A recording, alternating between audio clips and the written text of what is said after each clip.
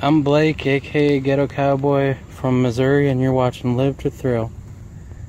Yellow! Yeah! Good early morning to you. So early I can't even talk. What's cracking, y'all? How the tits y'all doing today? I am heading to the gym early. It's crappy weather out today. It's real crappy. So I'm gonna head to the gym, and then once I get out the gym, I'm gonna run, see if I can find some ammunition for the 30-30, and then you come back home, and I'm gonna hopefully the weather will be a little bit nicer this afternoon, and we'll sight in the 7 mag. We will play with the 30-30 a little bit, get all that stuff. I got some more corn in the back I picked up from the feed yesterday. Go fill some of the feeders, let the deer have all their freaking corn, and yeah, a couple things to do today, so it should be freaking fun. But first, time to get the hard part out the way. Go to the gym. Go to the gosh dang gym. All right, so we'll see you when I get out, and then we'll go try to track down some gosh dang core lock 170 grains. You don't know how bad I want to ramp this right now. I want to do it so bad. Oh my gosh, it's so freaking tempting, man.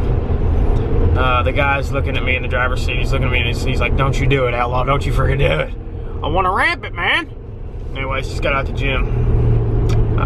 Heading over to Dick's. Good old freaking Dick's. Everybody loves Dick's, don't they? Yeah. Heading over to Dick's, gonna get some ammo, and then head back home. And it's looking like it's gonna be shitty all day, so I don't know if we're gonna freaking go out and shoot or not, but maybe. We will see. Dick's! I love Dick's! You know, the store. No, the store. The store. Because I'm at the store. Alright, y'all. I didn't bring the camera with me. I'm so freaking out of it. But I got the couple boxes of shells. Every time, you know, I'm loving getting these core locks now because they've been on sale for the past month, like 15 bucks or no, 14 bucks a box. So I'm digging it. And then I got some targets as well. You know, them ones that light up whenever you shoot it. So it's kind of crappy out, but I don't know, we'll see how it is in an hour or so, and we can go out. But if not, I don't mind staying in and maybe taking a nap again. All right, we out here at the range now. Gotta go set up the targets.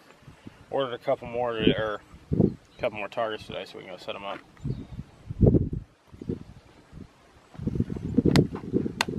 250-pound bags of corn for the rest. Core locks for the 30-30 American Whitetails. Ordered these for the 7 mag. Ear protection. Binoculars. Orange soda for Outlaw. I do. You don't know what the tits that's from. If you know what the tits that's from, put it in the comments below. You're probably a freaking 90s kid. Alright, I'm gonna go set up these targets here. I forgot a damn chair, and Jim Bob might be running the 4-wheeler down, so hopefully he does, so we don't have to go back up again.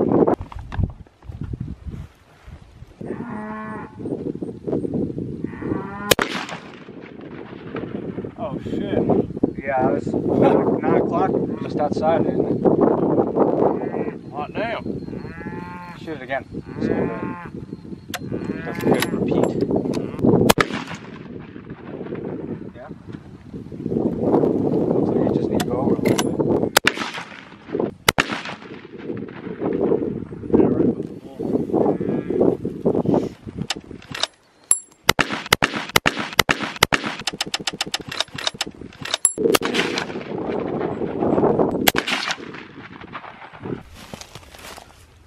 Got some rubs. One even broke this some bitch over. We got some more over there too. This is where we find a lot of rubs. Finding quite a bit here. We got some tracks. Look at that. That's a damn big rub there. Oh boy.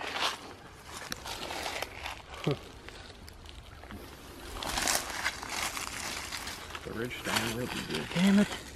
These sons of bitches. Freaking hitchhikers, man. This shit was hilarious. Did you see that? What? She had the damn head humping it. She was humping the head of the other one. Oh my god. Oh, she's humping the head. What in the hell? Sign her up. Don't fuck it up. Don't fuck up your signature that you never do. This is your first in-law signature ever. Shit. Did you do it? In-law. Cool beans. In-law signing a CD. We're getting these freaking albums packaged up and sent out to y'all. In-law had to sign a couple. Oh my goodness. So, oh yeah, we're gonna get these signatures done. We gotta take out the trash. We got a bunch of crap to do, so I'll finish up this crap, get them out. Tomorrow, take them to the post office since we've been slacking on that. Son of a dick. Alright, y'all, I'm sitting here hollering at my boy Phil, coping some grizzly from back in the freaking day that I actually started this channel with, back when it was Live to Thrill TV. Back, old Ted 4 over there, Outlaw and Ted 4. Me and Phil started this channel. What did we start this, in 2010? Yeah, some shit like that. I think it was, yeah, 2010. We were getting, our heyday was, you know, like when we met each other and stuff, was 2009, so. Yeah. 2010 was when I really rocked off. So 5 years ago, we started this summit. Over 5 years ago, we started this damn channel, and look at it freaking now, man. Well, Phil and I never did anything with it whenever we started it. We had like 10 subscribers. Well, it's funny. Like, me and him were always living on like microwave burritos and just living the hard life of trying to get a good, decent job. So it's it was a challenge, but it's cool to see how far it's come, for sure. Yeah, definitely. So Phil is over in Sasebo, Japan now. He's in the Navy, so he's over in Sasebo. Just got himself a new freaking sick as tits pad in Japan. Some bitch got a freaking 3-story house. Like, it looks completely westernized and everything. Freaking some bitch is rolling. Got himself a little freaking smart car, or not a smart car. What did you get? A Honda Fit? It's a Honda Fit. It's like, they didn't even make them in America. Like, I'm trying to find information on the internet, and everything that you search for 2003 Honda Fit's in Japanese. The owner's manual's in Japanese. I'm trying to figure it out, taking pictures on Google Translate. Like, what the hell am I supposed to do? Like, I can't figure out anything. They don't have like trucks and they have like little cars in Japan, so you can't like go out and buy like a nice ass truck. There's no really place to get it over there, but pretty funny. Oh man, if I had footage for this video of like just driving in general in Japan, it would just be like a mind-blowing experience for everybody, because. And you drive on the right side of the road, don't you? Or I mean, left side of the road? Yeah, left side of the road also. Yeah, that's crazy. Some of these streets are just the size of like a, I don't know, like a Geo Metro. You know, like, I couldn't even imagine driving with damn Chinese people. Freaking Chinese people. I couldn't even imagine driving with What the hell are you doing, man, Joe? Oh yeah, just fall. Yeah, but that's crazy, man.